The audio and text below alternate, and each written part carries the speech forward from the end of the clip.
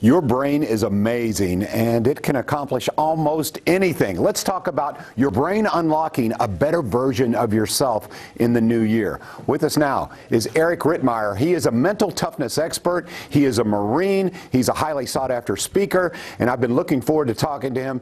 Eric, welcome to the show. Thank you for your service. I've got a feeling you're not a man who likes a lot of pleasantries. You want to cut to the chase, right? Come on, John Coachman, you got me all scared, man. I'm here talking mental toughness. You're all jacked up. I got to get back in the gym. Come on. I think you're fine, Mr. Rittmeyer. I think you're fine. Let's talk a little bit about your background, because not only are you very educated in the powers of the brain, but you've actually exercised those powers. Tell us a little bit about yourself. Yeah, I'm a former Marine, John. I love the Corps. I love anybody who wears a uniform. I bleed green, right? But it's funny, in my time serving in the military and owning businesses and training salespeople and hiring and firing, I got hyper focused on what was the common thread with all the most successful people. And what I found was it was all about their mental toughness, their ability to control their emotions, which is what a mental toughness is all about. It's emotional control. You hear it, you think running, jumping jacks, push-ups.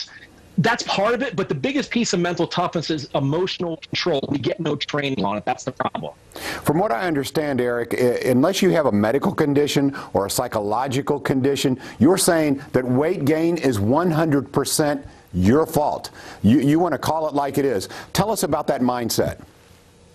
Absolutely. So we live in this society, it's all about defense mechanisms and making excuses. Let's be realistic, okay? The weight loss industry is a multi-billion-dollar-a-year industry. They sell these things where you pop a pill, you go to bed, you wake up, you lose 10 pounds. You don't have to do anything for it, right? Instant gratification. What it all boils down to is our thought processes. We have 100% control over our actions. The weight loss thing especially is a simple equation. You burn more calories than you consume. It's a very simple equation. So the problem is we get in these habits. We have these very bad habits we do, and we allow our emotions to control everything we do, and we rely on motivation to accomplish our weight loss goals. If we rely on motivation alone, it's never going to happen, because you wake up in the morning, you don't feel good, you're going to give up. So you have to rely on a strong emotion-based why, something that drives you.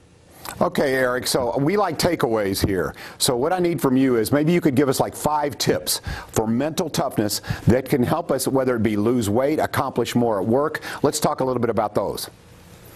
Yeah, so the very first thing to realize is we have total control over our emotions. What happens outside, we cannot control. What matters is how we respond to what happens to us. So when it comes down to it, we have to take control of the emotions. When it comes to dieting, when it comes to exercise, we get in these habits of the yo-yo. So we wake up, we don't feel good, we don't do it. We go through a breakup. How many movies are there where boy and girl, they go through a breakup, they're sitting on the couch with a tub of ice cream and a pizza, right? It's these yo-yo diets. Mentally tough people are grounded in objective reality. They know it's not going to be easy, but they focus on the results. They don't focus on the pain. Interesting. So when you speak throughout the country, and you do this a lot because people want to unlock that power of emotional and mental toughness, when you speak, what are some of the most common questions you get, or some of the red flags when you go, okay, we've got to sit down and talk? What do you hear out there?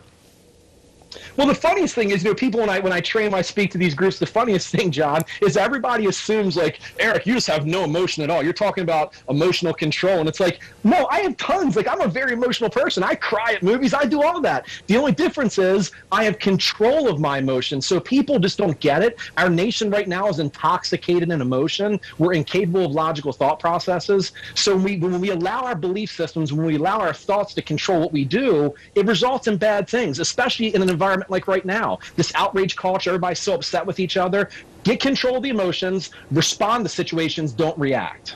Okay, a lot of this I hear sounds like Marine type training, Navy SEAL type training. So for those of us who are everyday guys and gals, how do you change that mindset? Is it a step-by-step process? Talk about a little bit, if you would, about how to begin that whole shift and become mentally tough.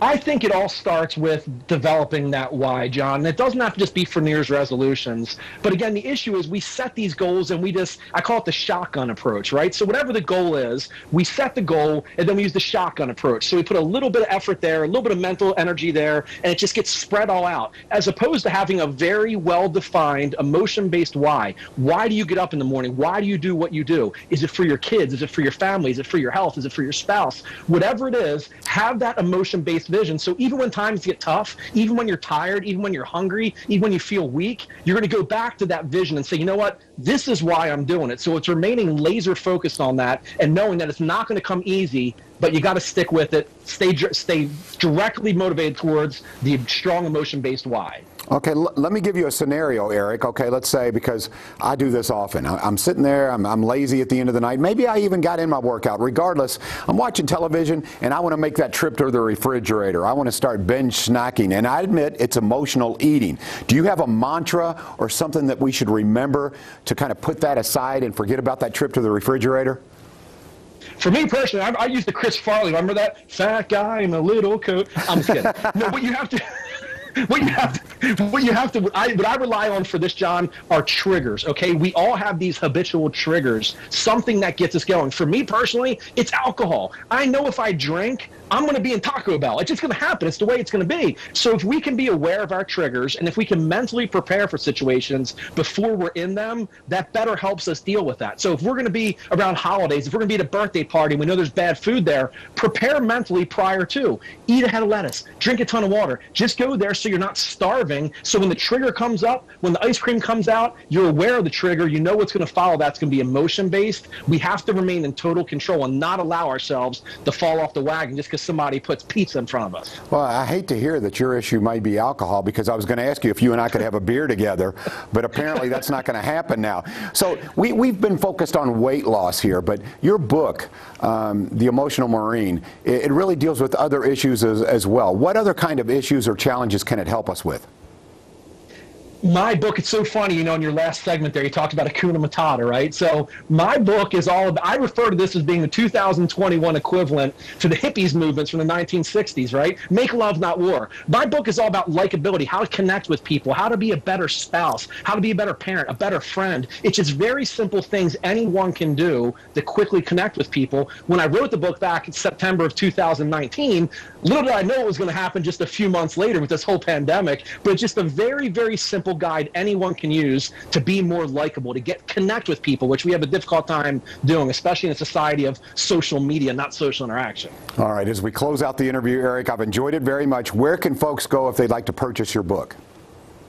You're the man, John. Thank you. My website's best. It's mentaltoughnessspeaker.com. They can also go in there and download. I have a free report there. It's 8 simple ways to burn calories at home. My book's on Amazon. You can go to emotionalmarine.com. I'm on social media. I'm on Facebook, Instagram, Catch and Hate on Twitter. I'm all over the place. Thank you very much. I appreciate it. No, thank you, Eric Rittmeyer. Hoorah! Thank you so much for the advice. Hoorah! All right, you, Eric Rittmeyer, once again, The Emotional Marine. That's really good advice. All right, coming up, we're going to find out what's happening at 2 o'clock.